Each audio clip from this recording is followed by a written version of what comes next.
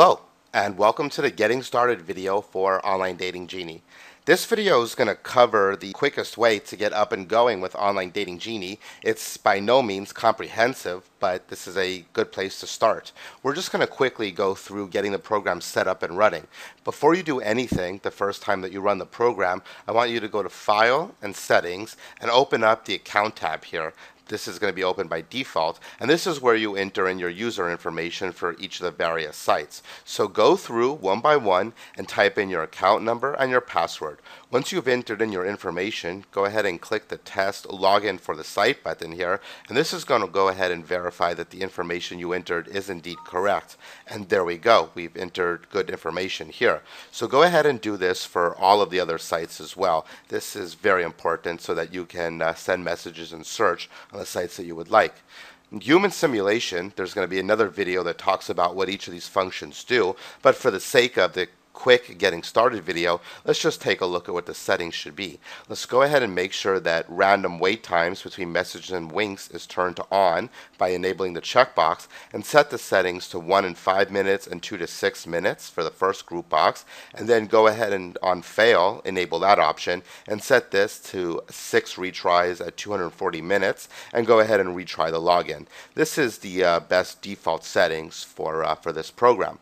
We're going to see that we're logged on to each of the sites here, which is perfect. That means that everything is working. And now let's go ahead and perform a search. We're going to confirm that I'm a man looking for a woman, and let's tell Online Dating Genie we're looking for women between 18 and 25 that are located within 15 miles.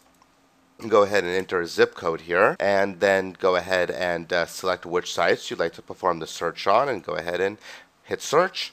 After a few seconds, the program will begin to return results. We're going to go ahead and stop the search right now because we really just need a few to show you how the program works. The Genie is confirming that the task has been stopped. Thank you. And let's go ahead and pick a couple profiles to send messages and winks to. And you can do this by just selecting the profiles that you're interested in and clicking anywhere in the blue area for that profile. That will highlight them. You can also select these checkboxes here, and you want to go ahead and save out the selected. Now let's go ahead and give this search a unique name. You can use the default, but we're actually going to type in tutorial video so that I know that this search was the one that was done for the tutorial video, and click OK. The search has been saved. Now if we come up here to the list of searches and select it from the list at the end, there it is with the users that we've saved out. And let's select this user here and tell the software we want to wink her. So select mark for wink, and we can see that this user has been marked. And let's select these two users for messaging. So mark for message. So now these two users here have been marked for message, which means they're going to receive an email. Well, this person here is going to receive a wink. But before we can send messages to any of these people, we need to write a basic message template. This can be done within the template and headline editor, which can be accessed by clicking this button here. And let's go ahead and either select a new template, but in this case we're going to create a new template just so that you can write your own. And again, let's use tutorial video for the sake of naming this. Your own template will be a lot more descriptive. So this is the part where we write a message that is going to be sent to each and every person that's been selected for messaging. Hello. And let's go ahead and insert the person's username as a placeholder variable by selecting it from the placeholder variable list and simply inserting it after the word hello. So now this variable here is going to get replaced by the person's username, so this message is already being customized. But let's make this a little bit more interesting of a message here for the person that's going to be reading it. I noticed you were from... Okay. I noticed you were from, and let's go ahead and put the user's city in here. So we select it from the pull down and insert it. Okay, I noticed you were from blank city and that you were a... Let's go ahead and insert the person's ethnicity here. Okay, so this could be anything like Latina, Asian, Black. With, and let's talk about her eyes and hair, which is my favorite. Okay, and let's go ahead and put the person's eye color right before eyes, And we'll do that by selecting it from the list and inserting it here. Okay, and let's do the same thing with hair.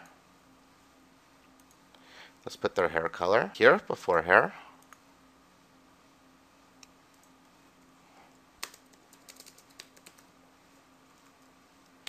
Let's also talk about their body type.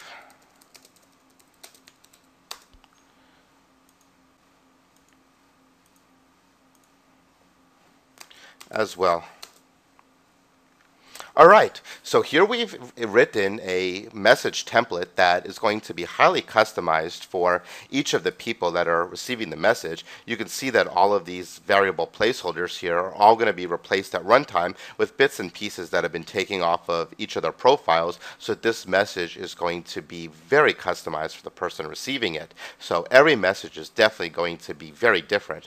But just to keep it even more different, let's talk about how you can use spinning text in order to send a message that's even more unique. This word hello, for instance, we can use several words that mean hello. So to do that, let's go ahead and get rid of the word hello for now and hit the spin text editor so that we can enter in some synonyms for that word that'll get picked randomly each message that is sent. So let's use hello again, and let's use another word like hi, howdy, what's up.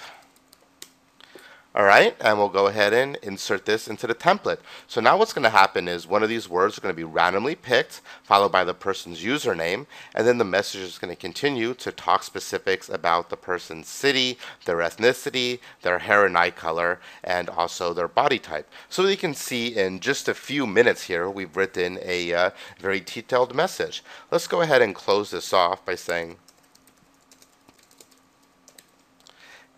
thank you for reading. Write back to me soon. Alright, and let's go ahead and save the template out. And before we go sending this message out to a whole bunch of people, let's take a look at what this message looks like if it's actually going to get sent to one person, just to confirm that everything is working as we thought. We're going to insert the template to the current message, and you're going to see that it's been inserted here. Verify that use random templates and prioritize using conditional templates is turned off so that the message that's here within this editor is going to be the one sent. Now by selecting a user to the left over here by highlighting it and clicking view for selected user, we can go ahead and view what this message is going to look like specifically for this individual user. And there's the message. You can see that, again, all of the placeholder variables have been replaced with actual data scraped from this person's profile. This message is good to go. If you purchase the professional version of Online Dating Genie, you would be able to use variable responses or advanced message templates and conditional templates as well. Those advanced features will be spoken about in another video which goes into more detail. Alright, so since this message looks okay, we'll go ahead and click out of this. And we've already marked these messages for winking and for message, so we're good to go. We're going to come down here to the execute function, and wink and message is both set to on. And after we hit run, we'll just make this window a little bit bigger here, we can see that Online Dating Genie is now going to go ahead and message the users that have been saved within the database with the message, and the user is going to be winked as well. That's about it for using Online Dating Genie. Thanks for watching.